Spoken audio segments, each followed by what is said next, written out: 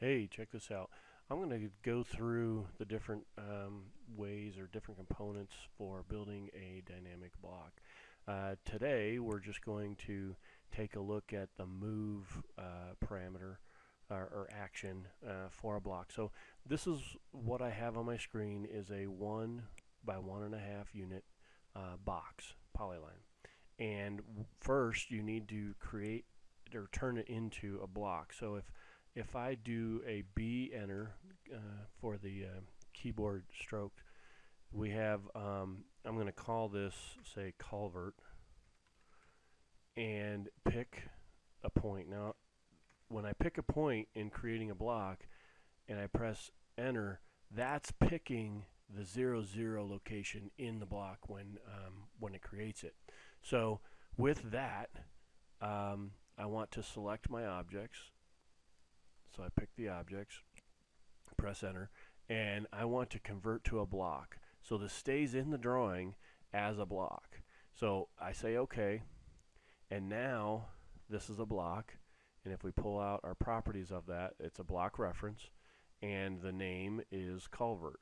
So if we want to edit this, we simply grip it, and by gripping it, it gives us the name of the block. When we do a BE is the keyboard shortcut for block editor, and we see that it's highlighting the culvert already. We say OK, and it takes us to our block editing space. In here, there is a block authoring palette, and to do that, you go to your block editors ribbon, and you can pull the authoring palette from there.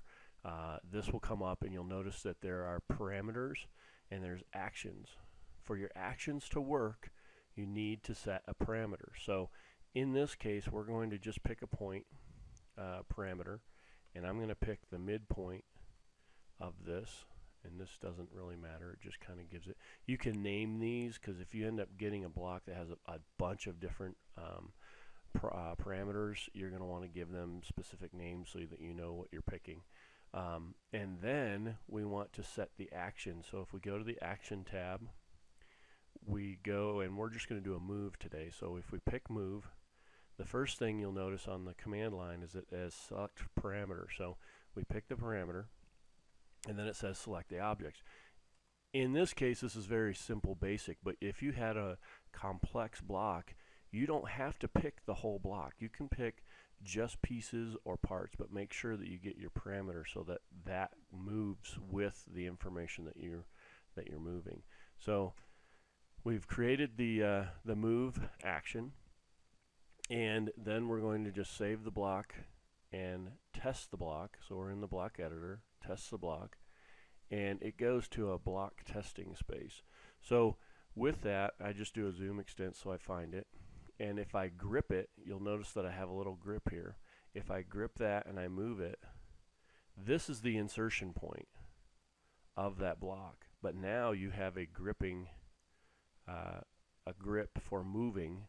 You've added an action to this block that you can move just this box. So if I had other information that was out here and you just wanted to move this box, you could do that just by picking that grip.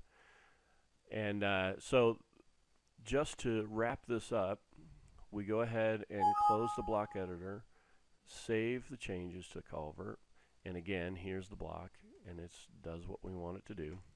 The other thing is, and this is pretty cool, is if you say start another drawing, or you have another drawing, and you want to bring that block into it, we can go find that block, highlight it, do a Control-C, go back to our drawing, do a Control-V, and it puts that block right in there, and it's functional and working properly. So subscribe, send me a comment, and I'm going to try to get through the rest of these actions and hopefully help you guys create some pretty powerful dynamic blocks. Thanks.